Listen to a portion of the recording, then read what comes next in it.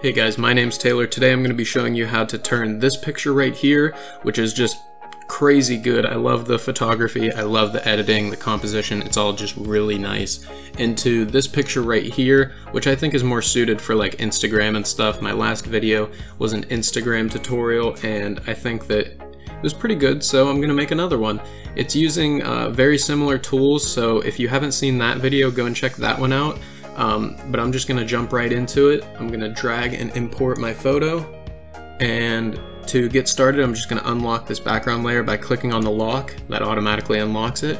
We're going to add an adjustment layer by clicking this half black half white circle and going to gradient map, and by default it's set to black to white, but we're going to change this black to like a dark, you know, you can do dark red, you can do dark blue.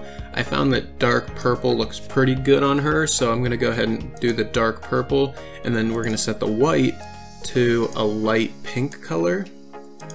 And this I think looks pretty good. I've done this quite a few times for different pictures and stuff, and I think it looks good, but I think it looks even better if you lower the opacity a little bit and let some of the colors shine through from the original picture.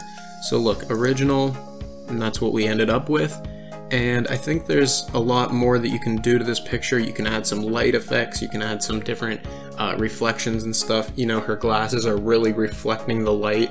I'm just gonna go ahead and add in a gradient like I did in the last video and set this to white. Just kind of mess around with where this is located. Maybe right there. Drag it off a little bit. It's a little too harsh. Press OK. Set this to screen. I think that looks pretty good, but I think it'd look even better if it was under the gradient map. Yep, I was right. So maybe set this to 45%, and then we're gonna go ahead and do Control J and drag that gradient fill up above. So you're getting a little bit of white, a little bit of purple. Yeah, I think that looks really cool. So just to kind of show you guys how easy it is to apply an effect, I'm going to go ahead and drag in a different picture altogether. And as you can see, this picture is completely different. You know, this one's a lot darker, it's a lot more moody, but just dragging this under what we did earlier, and I'm actually going to get rid of that white gradient layer. Look how good that looks already. You know, we can change this, maybe make it like a turquoise to a light orange color. I think that looks really cool actually. You know, just dragging it in and changing the colors, it took me what, 10 seconds maybe?